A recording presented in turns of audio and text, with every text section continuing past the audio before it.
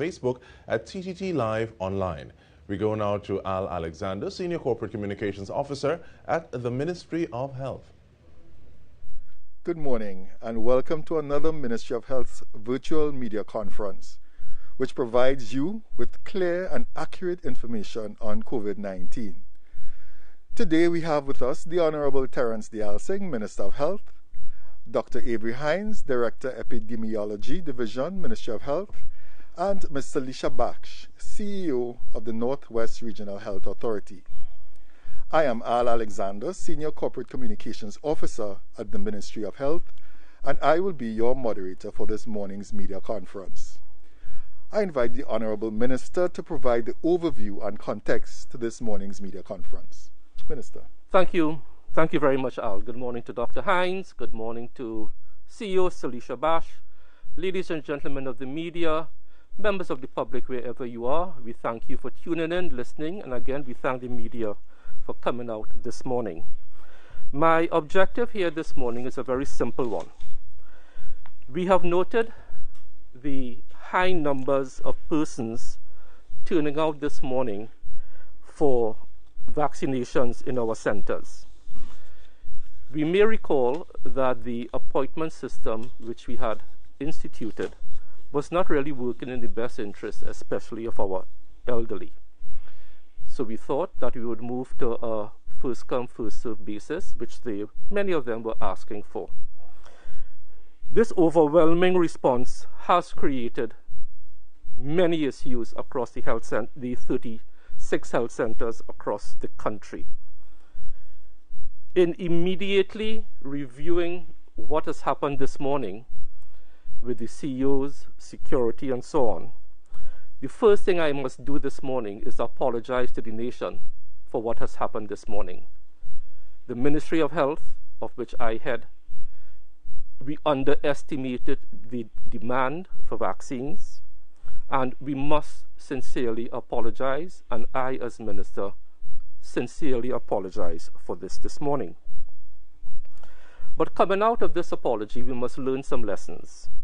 And immediately this morning, we are going to institute the following measure to mitigate against this reoccurring from tomorrow. From tomorrow, Thursday the 10th, I believe, we will start an alphabetical system using surnames in groups of 5. So from tomorrow, over 60 alone, we are only going to be handling persons over 60 with surnames starting from A to E will get into our health centers. On Friday, we will do F to J, and then we will communicate with the public, so on and so on. So we'll be having a rolling alphabetical listing in groups of 5 letters, A to E, F to J, to mitigate what happened today. So in moving forward, I want to thank the population for their overwhelming response to the vaccination drive. It does speak to a high level of vaccine acceptance. Again, thank the public for their overwhelming response. My apology is unreserved, and I have spoken to all the CEOs within the past half an hour or so, and most, if not all, of the crowds have already been handled and dispersed, and we will be moving to this alphabetical system from tomorrow. So Al, that is my update here this morning. If I could use the opportunity also to just bring the country up to date on where we are with vaccinations in total. As of yesterday, we have vaccinated 134,289 persons with their first dose of vaccines. You may recall, we started this process on Tuesday, April 7th, which was the Tuesday after the Easter weekend. So in about 2 months, we have vaccinated 134,289. We started the second dose of the vaccine rollout this Monday gone on June the 7th. You may recall we started off with 1,179, which was basically healthcare workers who were vaccinated using the 2,000 doses gifted to us by the government of Barbados. But now we are moving in the phase for the general public, and that figure has moved from 1,179 to 4,228 in the past 3 days. So that is the update on where we are with vaccinations, and that is the update on the lessons that we have learned at the Ministry of Health in managing this high degree of vaccine acceptance this morning, and these lessons learned and the solutions implemented. Thank you very much, Al. And thank you, Minister. I now hand you over to Dr. Hines, who will present the latest clinical and epidemiological updates. Thank you, Mr. Alexander. Good morning to the Honourable Minister, to my colleague CEO Baksh. Good morning to the members of the media, members of the viewing and listening public. If I may have the first slide. The clinical update begins as follows. As at 4 p.m. on the 8th, that is 4 p.m. yesterday, at both public and private facilities, we would have conducted 203,202 tests. This is COVID-19 tests. Out of those, 27,079 individuals would have tested positive between March 2020 and now. And of those individuals, 16,647 have already recovered. There are currently 9,833 total active cases, and those are broken down as follows. There are 8,934 persons currently in home self-isolation. There are 450 individuals in hospital and 169 in step-down facilities. There are currently 117 patients in the state and the state-supervised quarantine facilities. And to date, there have been 599 deaths, and we extend our condolences to the members of those families. In terms of occupancy in the parallel health system, the overall occupancy is at 60%, with Trinidad's occupancy being 65% and Tobago 24%. The ward level occupancy overall 57%, ICU 98%, HDU 96%. And the vaccination figures have actually already been given by the Minister with updated figures beyond 4 p.m. as at yesterday. So that the figures here were at 4, and then the ones that came in afterwards tally to the totals that have been shared. If we move to the next slide, I'll go straight into the epidemiological update. And as we have been following or tracking the epidemic curve, which has grown to quite some height in the month of May, we're seeing now that in the months of June, the first few days of those months, the figures, the numbers that are accumulating seem to be slightly less. They seem to be on that decline. So the month of May, with the highest bars in gold, showing a peak in the middle of May and then some slow decline thereafter. We're seeing where that curve is now beginning to show the signs of somewhat consistent decrease from the middle of May move forward. We again continue to watch that as we ensure that we have all the retrospective data that may be accumulating. We make sure that all of that is into the system before we make a definitive statement on that. But at present, this is the trend that we're seeing, and this trend is an encouraging one. Let's move to the next slide. If you look at this on a weekly as opposed to on a day-to-day basis, we do see that that similar trend where weeks 20 and 21 were just about the same height, so to speak, whereas the weeks prior to that had gone higher and higher each week, each bar taller than the next. That week 20 and 21 we saw where that leveled out to some extent, and week 22 came in at a total that was a little lower, actually about 10% lower than week 21. We are hoping that we continue to see that decrease as we move through the current week, the current week being week 23. We'll continue to keep an eye on that trend. Next slide.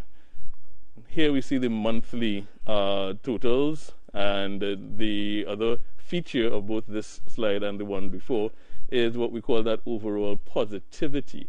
And what we are seeing with this is that background salmon-colored area is now showing the beginnings of a downward trend as well, so that the number of samples that come back positive out of every 100 samples that we test has now gone down to the high 30s, mid 30s, right now low 30s in terms of the number of samples coming back positive out of every 100 tests performed.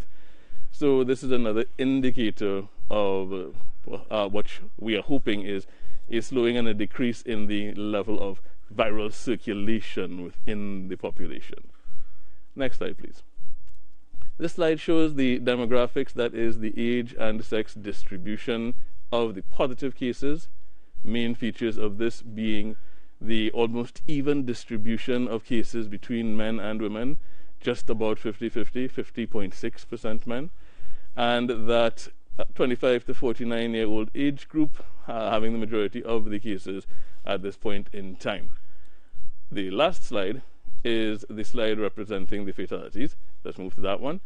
And what we do see here is that shift that we've been speaking about away from the 75% predominance of men down to just about 61%, and the majority of the cases still being in the over 60 age group, but about 35% or so of the cases being in individuals 60 and under. Key features, key important things we want to remind individuals about with respect to the fatalities is that one of the recurring themes is the presence of what we call comorbidities, but there have been people who have not had any known comorbidities and have still had adverse outcomes. So we do want to encourage anyone who is having respiratory symptoms and begins to feel increasingly unwell to contact the health system as quickly as possible, contact the ambulance, or they could go into the emergency room if need be, but not to wait at home indefinitely while symptoms worsen. We do encourage you to isolate yourself at home if you are mildly ill, having respiratory symptoms of sore throat, etc., and not deteriorating. But if you start to feel any of the deterioration that has been described in terms of worsening shortness of breath, faintness, extreme fatigue, these are signals immediately to reach out to the health system for additional support. So we do want to encourage that behavior.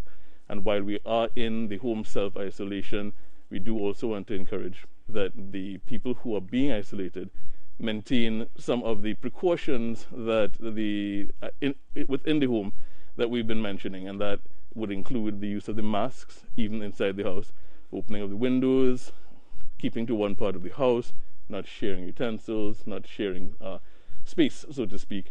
And if there is a single bathroom, then scheduling use in such a way that the ill person would use it last, and then there's a clean down of the surfaces with just the usual household cleaners, including household bleach.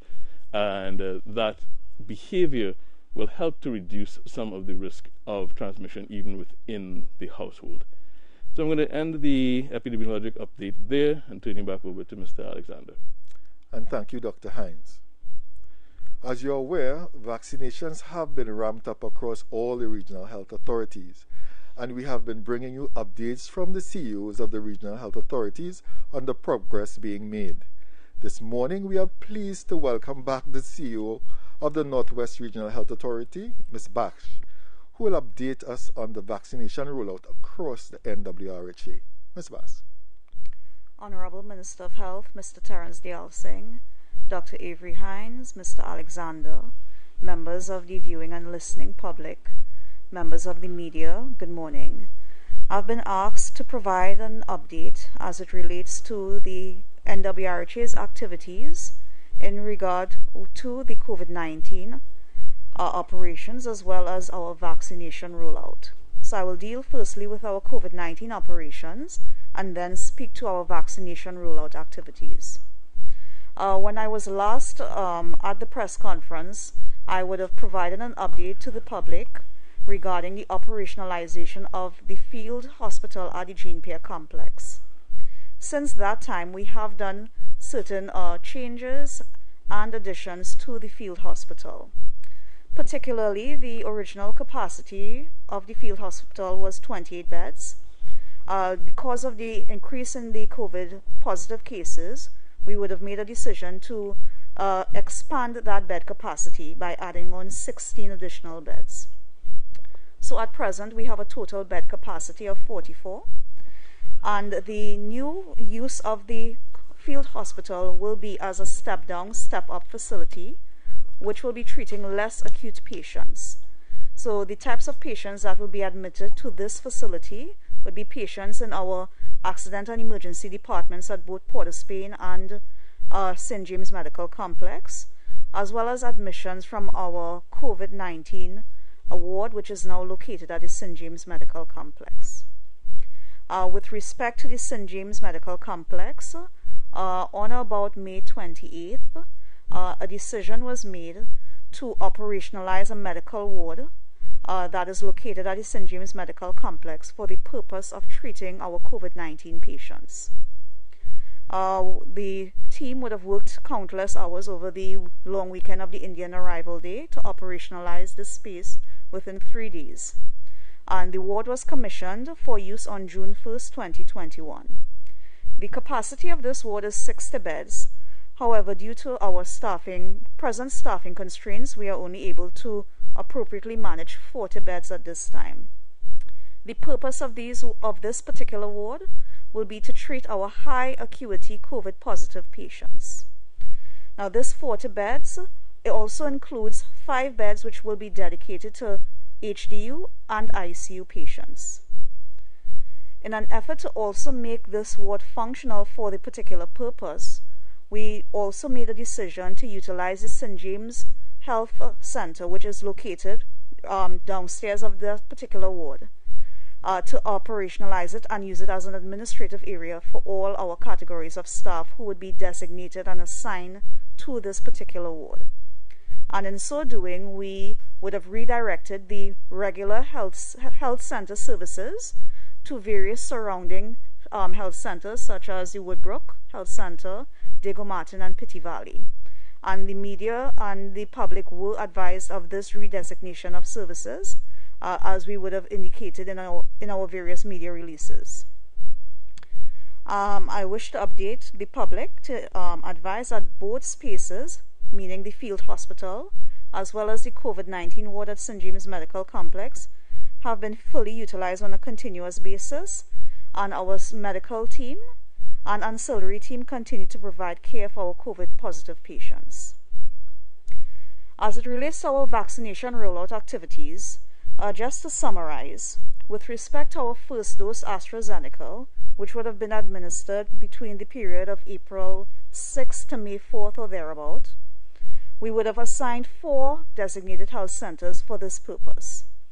And the numbers vaccinated are disaggregated as follows.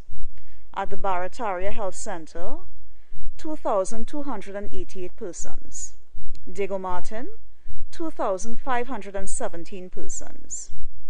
Carenage, 789. And Mova, 928. Now, with respect to Carenage and Mova, their numbers are lesser because they would have been added on to our vaccination health centers about a week or 2 after the commencement of the vaccination rollout. During that period as well, too, we would have operationalized the Paddock, which was the country's first mass vaccination site, and over a 7-day period, we would have vaccinated 9,197 persons. So in totality, NWRHA, for the rollout of the first dose AstraZeneca vaccines, would have vaccinated 15,719 persons. As it relates to the administration of the first dose Sinopharm, which would have commenced on May 21st, we would have utilized the same 4 health centers, as well as added on 3 additional health centers to ensure that our catchment area had more accessibility to their first dose Sinopharm. So the numbers that were vaccinated from May 21st to June 8th, which is yesterday, are as follows. Diego Martin, 2,275 persons.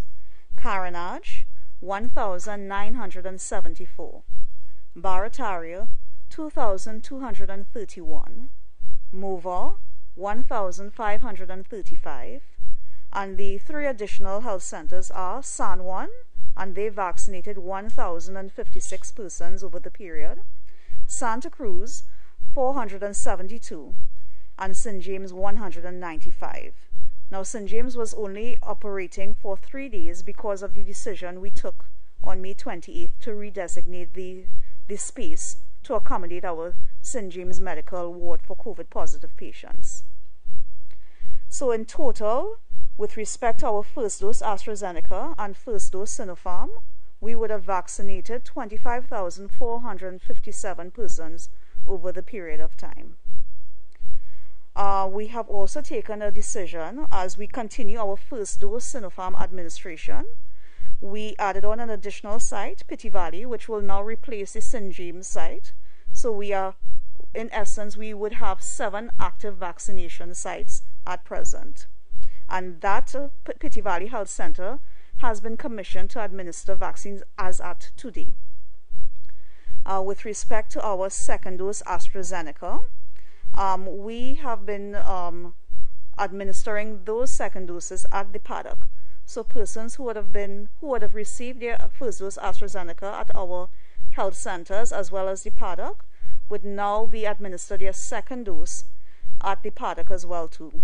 Now the second dose administration would have commenced on Monday, which was June 7th, and for the first 2 days we would have vaccinated 787 persons. And these persons would have been eligible to receive their vaccinations as they would have met the 8-week criteria from the date of their first dose.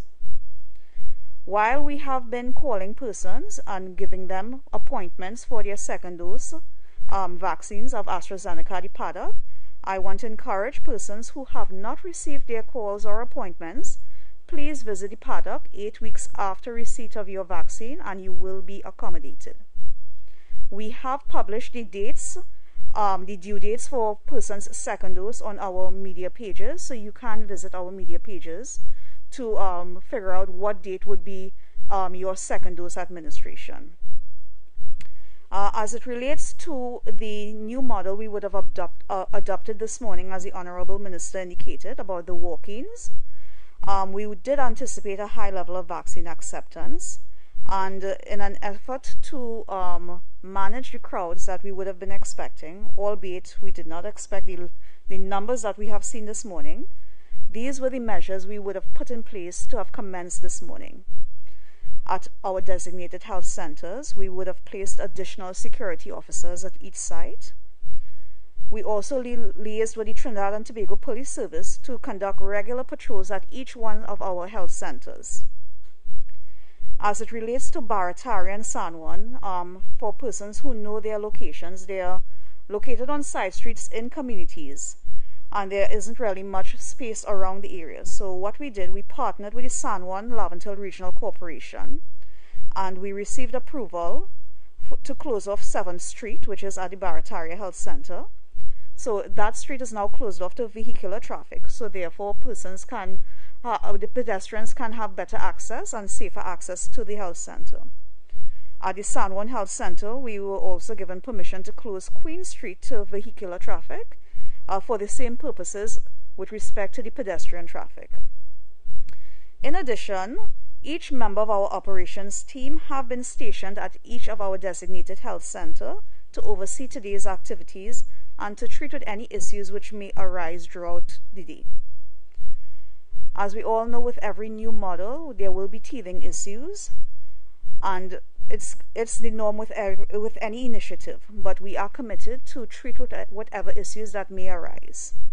As a team, we normally meet at the end of every day to discuss whatever challenges would have been experienced at the day and to develop mitigating strategies in moving forward to ensure that we have the best possible service to our clientele. I wish to remind the members of the public that all staff have been working tirelessly since the beginning of this pandemic. and we are committed to vaccinate as many eligible persons as possible. So I just want to urge the public to be patient with us, follow the instructions. We will improve as we continue each and every day.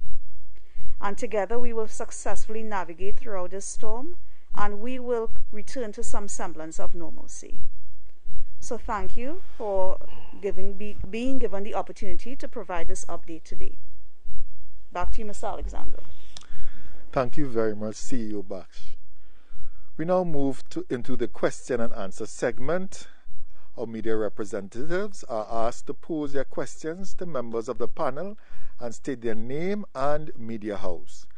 Because of that time is limited, we are requesting a maximum of 2 questions per media house. We begin with the Express. Good morning, Kim Woodram from the Express. Of course, addressing what we saw this morning at the vaccination sites, the health centers.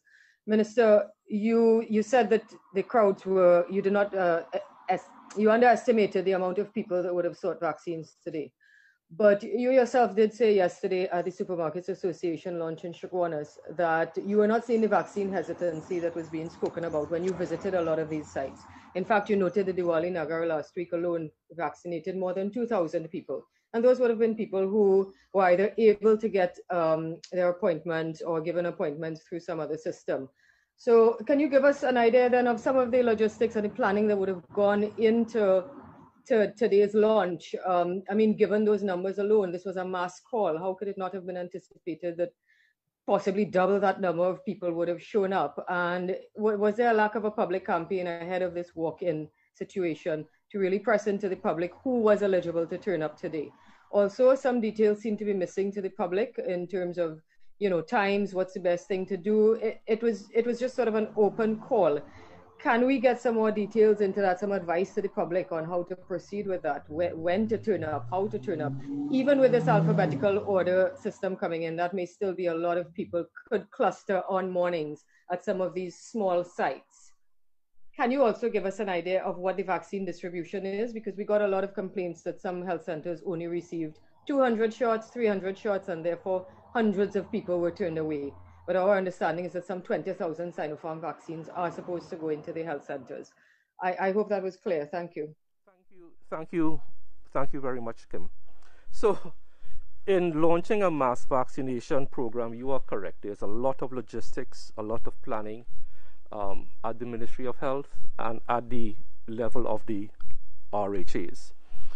Without making excuses, many of the people who turned up, and the CEOs could attest to this, are people who weren't eligible. And that was part of the issue. Healthy persons under 60. That was a major part of the problem. But we must accept responsibility. And in accepting responsibility, we do now have to cut it off to persons over 60, unfortunately. This will eliminate a lot of the overcrowding that you did see today, because many persons under 60 who did not have NCDs turned up. The alphabetical system, remember, we're dealing with the public. So we have taken a decision that we will group persons in surnames A to E, which will significantly reduce the number of persons coming to our centers. So the eligibility criteria will be based on your surname. So walk with your ID card, and persons under 60, for the time being, don't turn up from tomorrow. Your turn will come as we get more and more vaccines into the country. The vaccine distribution, remember, we are doing this now with the gift of 100,000 we did receive from the People's Republic of China. So it's 100,000 being distributed across all sectors, trying to give as many sectors as possible an opportunity to be vaccinated. So supermarkets would have gotten some, construction, manufacturing. This weekend we are doing people like CPEP and so on. So we are trying very manfully to be very equitable in our distribution, And again, I thank the public for their overwhelming response. And you are correct, Kim. The level of vaccine acceptance is phenomenal. I do thank the public for that. But those who don't get vaccinated in this round, I assure you, as more and more vaccines come in, your turn will come. But let's just limit it from tomorrow to those over 60. In the first instance, surnames starting from A to E, and then we take it from there in groups of 5. Thank you very much, Kim. Thank you, Minister. We now go to 98.1. We are ready for your questions. And good morning to you, Mr. Alexander, and good morning to the panel, Minister Dayal Singh, Dr. Hines, and Ms. Vash. Stephen Cummings, 98.1 FM. Just two questions quickly, one for Minister Dayal Singh and the other for Dr. Hines. I'll start with Dr. Hines. Dr. Hines, a question has again arose on the vaccine interchangeability, which I know. We seem to have it being frozen. So we'll move to our next reporter. We go to the Newsday. Up to yesterday is that every effort should be made to determine which vaccine the individual received or receives and to complete with the same vaccine. Is that position a preferred recommended approach? Because it appears to me that there's still some uncertainty on whether there is safety when it comes to interchangeability. And Minister Dayal Singh, the opposition leader has once again raised the issue of the use of the Couva Hospital, the question of legality, as whether it's legal or illegal for government at this time to use that facility based on what was based on how that institution came into being.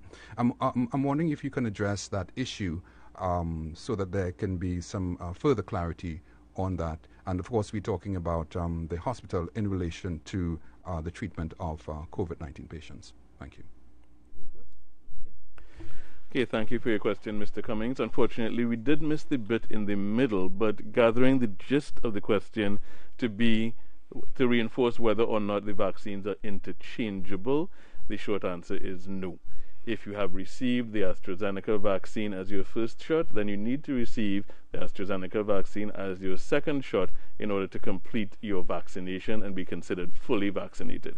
And the time frame for that is between 8 and 12 weeks. We are actually looking at giving the second doses on the shorter end of that time frame, the 8-week period, as the CMO said, so that we can have a greater number of fully vaccinated individuals in a shorter space of time. If you've received the Sinopharm vaccine first, then your second shot will also have to be Sinopharm, and this is in a 3-week period, so it's a shorter time period. And yes, just to reassure both you and the general public that the type of vaccine received is one of the things that the health system checks prior to administering another dose of vaccine. So we do want to remind the people who are coming for their second shot to walk with their cards so that we can verify and validate that you've received either AstraZeneca or Sinopharm and administer as appropriate.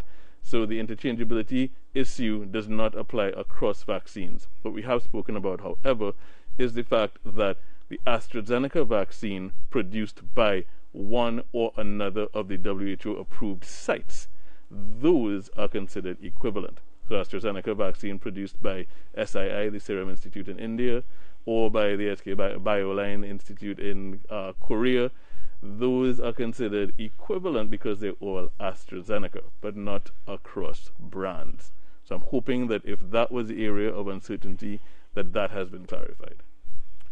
Thank you. And Mr. Cummins, I want to thank you again for raising the issue.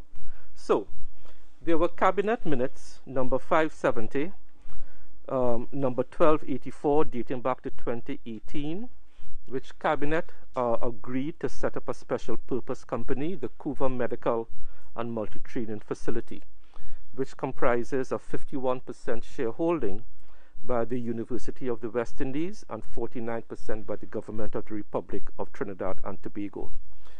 The very broad remit of that is to operate the facility. So notice the term, very broad remit. So we look forward to turning over all of these documents to the police, as the Honorable Leader of the Opposition has said, and we will take it from there. So that is the authority under which the broad remit, as I said, being the operationalization of the facility. And we will comply and assist and work with the police, as the Honorable Member Kamla Persad-Bissessar has said. Thank you very much, Mr. Cummins. Thank you, Minister. We go now to the Newsday. Good morning, Marissa Fraser from the Newsday. This question is regarding an update on health professionals going to people who are disabled and the elderly to administer those vaccines. I know that would have been implemented in Tobago, and it was said that it would happen soon in Trinidad, so we wanted an update on that. Secondly, some people have been suggesting drive-through vaccinations that have been happening in other countries. I want to know if the Health Ministry would at any point consider something like this, and explain, I guess, the logistics behind that, because I know you'd have to wait the 15 to 20 minutes for observation. How would that work out in a drive-through process? Thanks. Thank you very much for the two questions. So, we would have indicated that working through the association that handles the elderly in long-stay homes, we had allocated, based on their recommendations, 1,000 vaccines to that sector. I got an update, or we got an update from the president of the Homes Association yesterday. To date, they have utilized about 750, which is very good, because initially the take-up was low. But once we made the public appeal for the guardians or children of these persons to give consent, there was a rapid increase. So 750 doses have already been administered to both staff and residents of long-stay homes. In talking with Ms. Carolyn Ruiz again yesterday, she asked for another 1,000 doses, and once that is available in our next shipment, 1,000 doses have already been earmarked for the homes for the elderly and so on. The other part, so we are dealing with that. Depending on the inflow of vaccines again, the RHAs will then start to reach out to other vulnerable groups. The shut-ins, we are very concerned about shut-ins. You know, those persons who can't come out to the vaccination site. Then, as we said recently, we want to target other vulnerable groups, like hopefully the blind and so on. So those are in the plans that we have moving forward as we get more and more vaccines into the system. These vulnerable groups are top of mind, and they have not been forgotten. They are part of our planning. Thank you very much for the question. 103.1, good morning. We are ready for your questions. Hi, good morning. Are you all hearing me clearly? Could you unmute your mic? We are not hearing you. Hi, good morning. Rayuri from Asfam 103.1. Okay, raise the volume. My first question has to do with the online system. Some persons are asking about the online system and whether in the future or in the near future it's going to be reintroduced, as some persons said that they actually preferred using that method. And my second question has to do with illegal immigrants and what will be done to target these persons. Antigua recently gave their illegal immigrants some incentives to actually come out and get vaccinated. What will be done in Trinidad and Tobago to deal with that portion of society? Thank you for your two questions. So let's go back to the online. So we got so many negative feedbacks about online and WhatsApps and so on, which was part of the reason we went to this first come, first serve system, which has created its own problems today. We continue to look at it at other platforms for making appointments, and we will look at it. On the issue of immigrants, it is the government's policy. We have a cabinet decision of June 2019, I believe, that all immigrants in Trinidad and Tobago, regardless of their status, will be eligible for vaccines.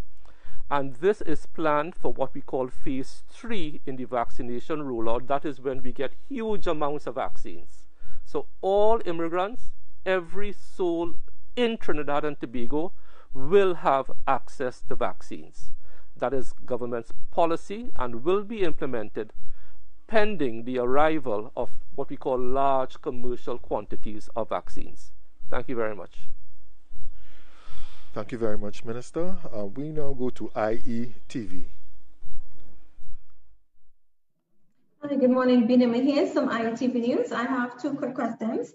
My first one would go to the Minister. Minister, saying that there is a very big, huge demand for vaccinations, can you give us an update as to when the next shipment is expected? And my second question would go to Dr. Hines. Dr. Hines, given that the Brazilian variant has been listed as the most dominating or the most dominant variant right now at 38%, can you give us an estimate of the number of deaths related to that variant? Thank you. Okay, thank you for the question. So I will deal with the first question first. We don't have flight details yet as to when the next shipment is arriving. As you know, whenever we get that, we always make it public, but right now we don't have firm confirmation as to when the next shipment will in fact arrive. But as soon as it lands, or as soon as we have something certain to say, as we have always done in the past, the media and the public will be informed. Okay, thank you for the second question. It gives me the opportunity to clarify what may be a misunderstanding in the public domain as a result of the information that was shared and well explained by Professor Carrington. One of the things that I think was missed in that explanation is that the percentage of the samples that we have checked, that we have what we call sequenced, which means looked at the genetic sequence and determined whether it is the original or a variant, the percentage of those samples that is represented by that P1 variant, now called the Gamma variant, is not representative of the percentage of the total infections in the population that may be related to that variant. So we cannot use that percentage to say that the variant is dominant and that it's 38%. We can say that once a variant enters the population, it establishes some form of equilibrium, meaning that there will be some proportion of the positives that are the new variant and some that are the old version. And while we don't yet have a full estimate of what proportion that is, we do know that in other countries we have seen where the transmissibility of that variant, the ability of that variant to spread from person to person, being a little higher than the original, means that it will take up some share of that of the positives. I don't want to use the word market share, but it will take up some proportion. We are still in the process of utilizing the limited resources at our disposal to determine what share that really is. And with respect to the deaths, so we do not yet have a percentage that would be as a result of one variant or another. The more important thing, however, than which variant is really the fact that the avoidance of infection is not determined by the type of variant. The methods, the mechanisms, the steps to avoid infection remain the same, irrespective of which variant is in circulation. Maintaining your physical distance, avoiding crowded spaces, keeping your mask on, keeping your hands clean, not going into work or into other gatherings when you are ill. Those are the things that are going to prevent spread. Those are the things that are going to reduce deaths. Those are the things that are going to reduce the numbers of cases. And that does not change from one variant to the next. So we do need to maintain focus on those public health measures if we're going to have the success that we need to have in reducing cases and, by extension, reducing the deaths. Thank you very much, Dr. Hines. We now go to AZP News for their questions. Hi, good morning. Priya Bihari, azpnews.com. My first question is just to follow up a little bit on Stephen's question, maybe to Dr. Hines. There are persons who may have medical conditions and they may think, based on medical advice, etc., that a certain vaccines, whether we have it in Trinidad or not, could be best suited to them. So therefore, they're asking, can they go to the ministry or someone where they can seek advice and be able to get the vaccine that they think or the ministry advises them to take at this point in time? That's my first question. My second question to Minister Dayal Singh. Minister, I'm glad that you apologized today for what happened today, because a number of people seem to be very hurt. For example, there was someone over 60 who spoke to us, who said that he went to Hoover facility and if report and he couldn't take standing there so long.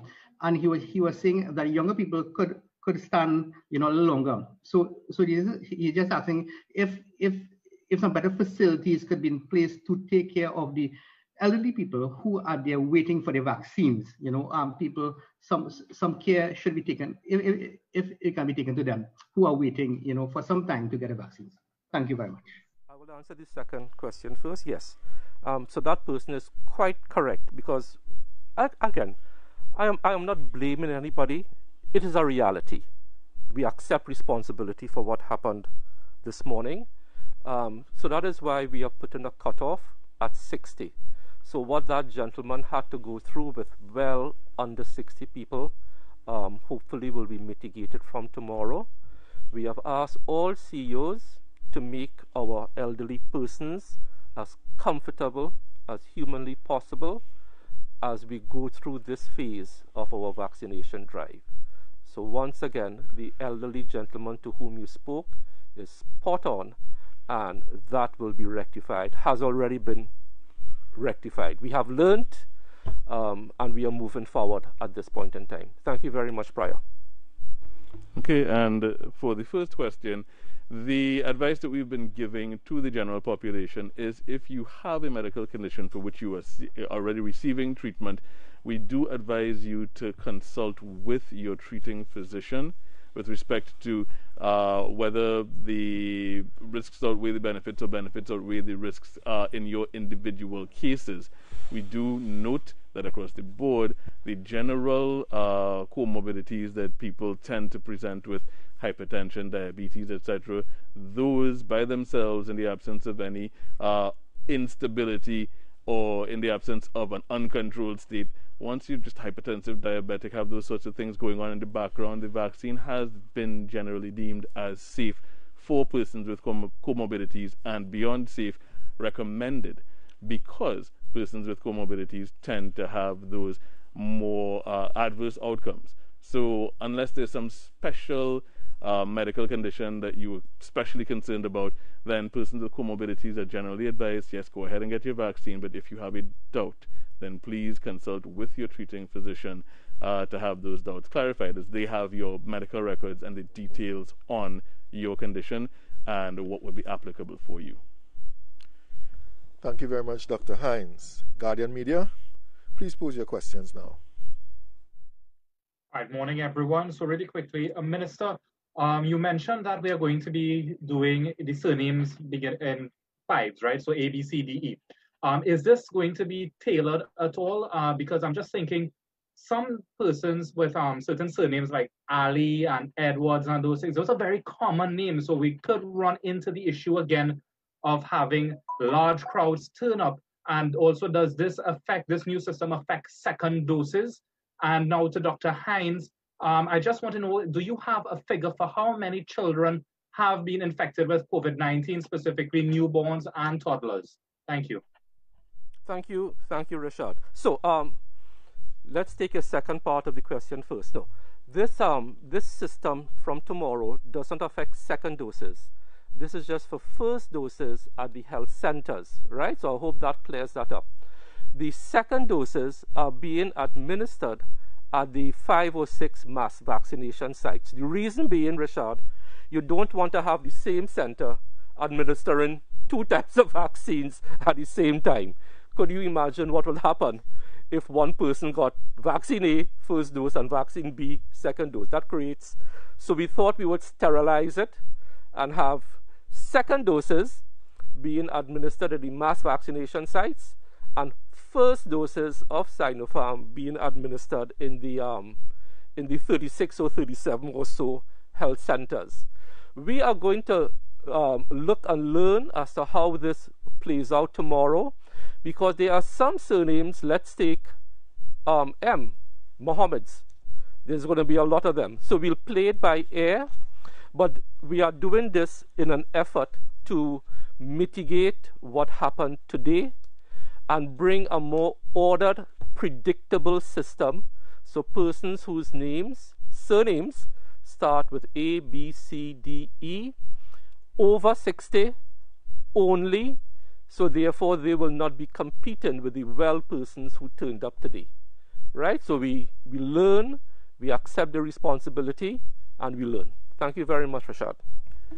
Okay, thank you for your second or first, I'm not sure which order they came in, question. I'm going to ask if they can just pull back very quickly the demographic slide, the one on positives, so we can just take a look at that sort of distribution that we sometimes gloss over. So if we can pull up this slide with the age sex pyramids, the pink and blue, and what we will see, if we get it to actually display, is that the age group that you're asking about, those newborns and toddlers, so I'm going to take toddlers as up to that 1 to 4, although a 4-year-old is not a toddler, age group, just for the sake of convenience. You're going to see there that that's actually less than or just about 1% or so overall in the males, and another maybe 1% in the females. So let's say at most 3% of the total would be accounted for by that age group that you're asking about. So the numbers are quite small. What's more of relevance than the total infections is the total number of cases where there may have been hospitalization or more serious outcomes, and that's information that we can always bring back to the general public via the specialists that come and share that info and share those updates from time to time from the pediatric department. So that's one of the things that we can do, and bring that information in more detail at a subsequent point. Thank you very much. I'll just permit me. I forgot. One of the earlier members of the media asked about drive-in. Yes, drive-through. I forgot to address it. Yes. So the issue of drive-through is something being considered, maybe especially for second doses. The chief medical officer lays down the protocols for vaccines. So what you are noticing now for the second dose, the chief medical officer has advised that we no longer do that prior screening with blood pressure and so on. And the waiting time for second dose AstraZeneca has been reduced, Dr. Hines, from 30 minutes to 20 minutes. So what you are seeing now with second dose will be a faster throughput of patients. So we are considering, based on the chief medical officer's advice, how we would operate drive-throughs. To do that, you will then need a lot of acreage when people have to wait in a car for 30 minutes and so on, and how do you monitor them? But it's a possibility we are looking at, and as we move into phase 3, when we get larger doses of vaccines, it will be taken not only to all 109 health centers, but villages. We are considering malls, as we have done in the past with flu vaccination shots and so on.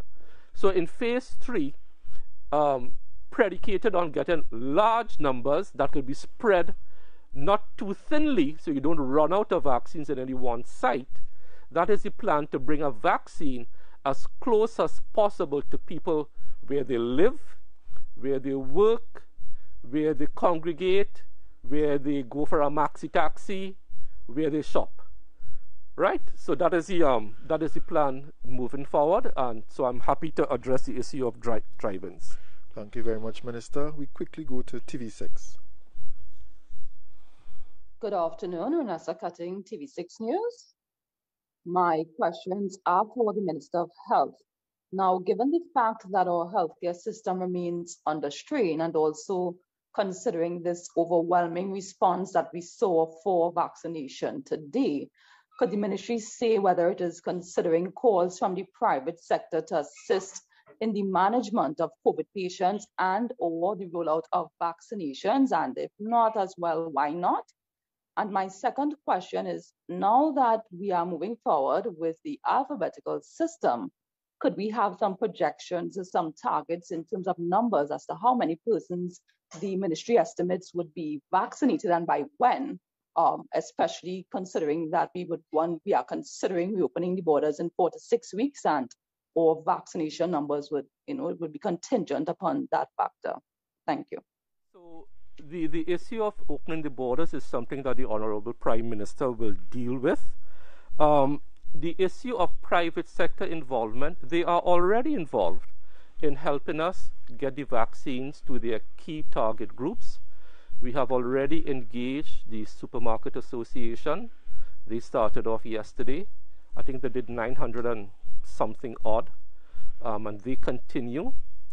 We have engaged through the Supermarket Association, the Pharmacy Board, to vaccinate pharmacists and pharmacy attendants. We have already engaged the Trinidad and Tobago Manufacturers Association, which was kicked off recently at Diwali Nagar. We have already engaged the Bankers Association as a private sector entity to vaccinate their people. And again, they will take some responsibility for manning the sites and so on. We provide the vaccines. We have already engaged the construction industry through their president to do the same. And we have also engaged the last one, the private security industry, and they will come on stream next week. So we have been, in fact, engaging the private sector where we provide the vaccines and some logistic support. We provide the consumables, they provide the site, they provide the heavy lifting with personnel and so on. The issue of private sector involvement in the treating of COVID-19 patients, as the Chief Medical Officer would have said on Monday, there was never any policy that the private sector could not treat COVID-19 patients. They are well within their ambit to treat COVID-19 patients. As the Chief Medical Officer would have said on Monday, what if they choose to send them to our system, and I remember his words distinctly, we are happy to receive them. So there was never any policy or directive that the private sector could not treat COVID-19 patients in their facilities. Thank you very much, Vanessa. Okay, so we go to CL Communications. You're ready for your questions. Good morning, everybody. Natalie Singh, Caribbean Lifestyle Communications. These two questions came from the public. They wanted to find out, can organ transplant people take the COVID vaccine? And how effective will the vaccine be in these patients who are taking immunosuppressant medication? Thank you.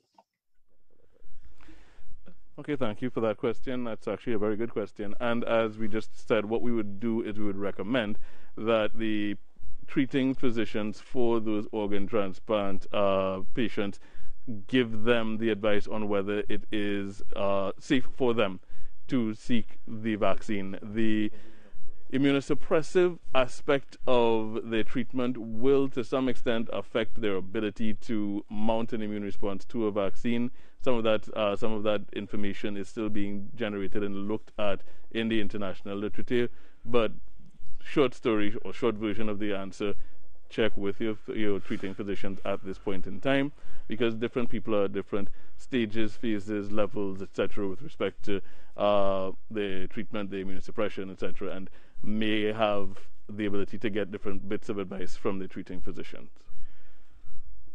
Thank you very much, Dr. Hines. As we wind down, we go now to I-95.5 FM. Ready for your questions? Good morning to everyone. Whitfield Turner, I-95.5. Dr. Hines, I'm hoping you'll be able to help out in these situations. The first question, with respect to the number of deaths from COVID thus far in the country, do you as yet know what percentage of those deaths would have come from persons who were in some way vaccinated? And the second question, we had some calls to our newsroom this morning. One lady has a rare disorder that causes fluid in her lungs. I think it's cerulomyelitis. She wants to know if it's safe to take the vaccines because she asked her doctors and they are not sure.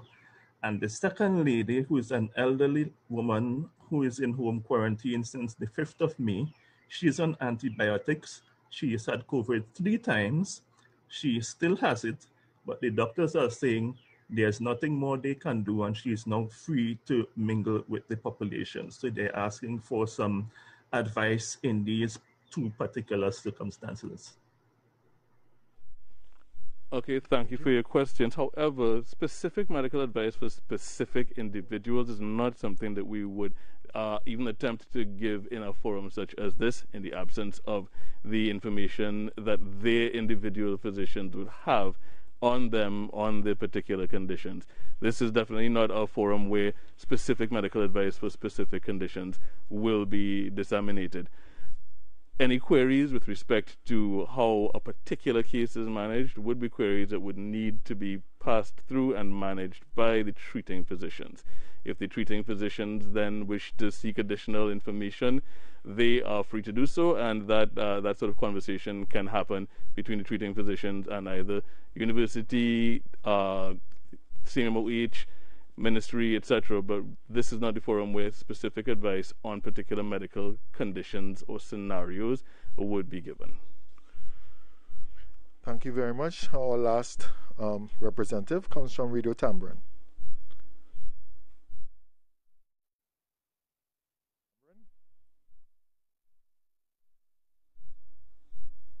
Okay. Sorry.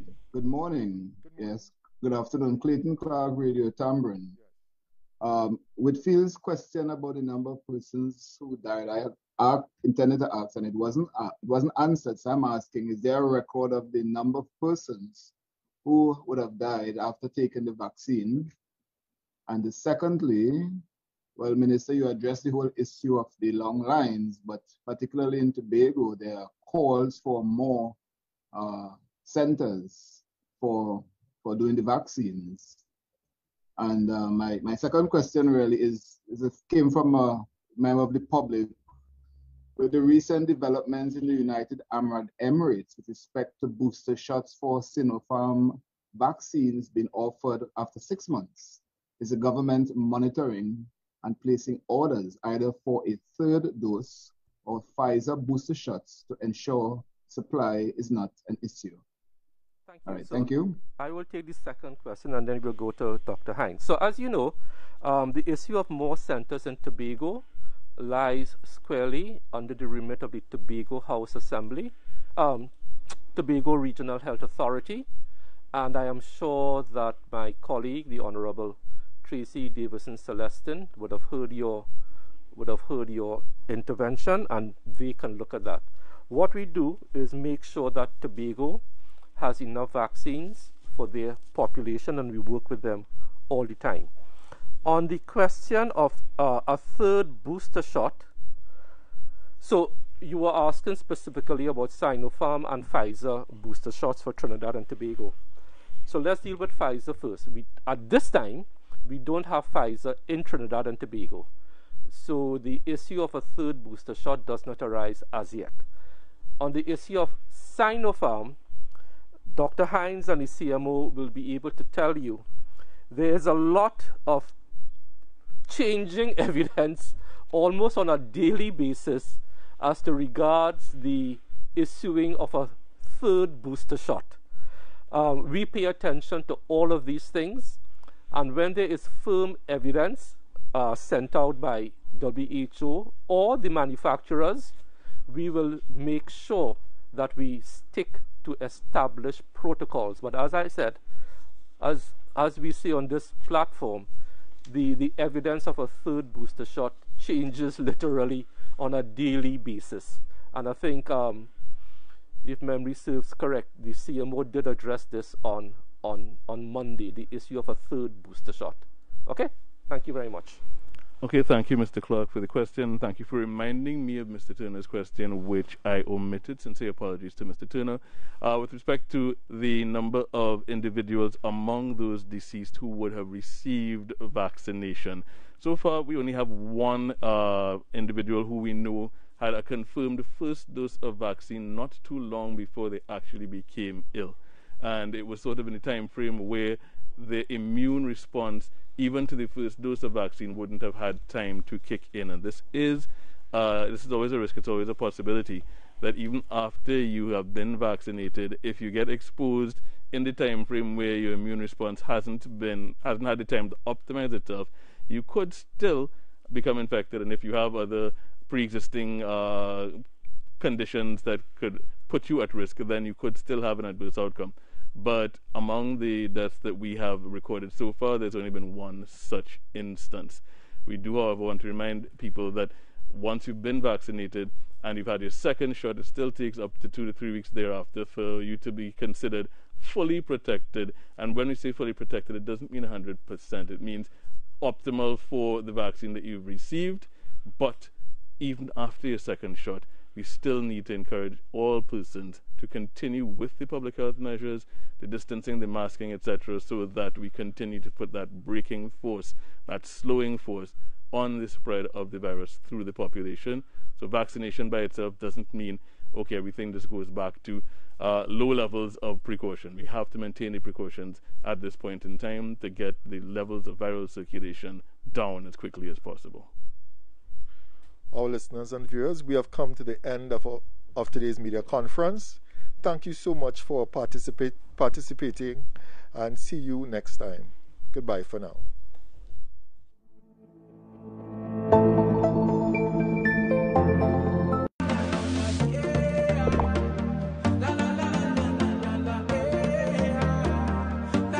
This is TTT. Live for local.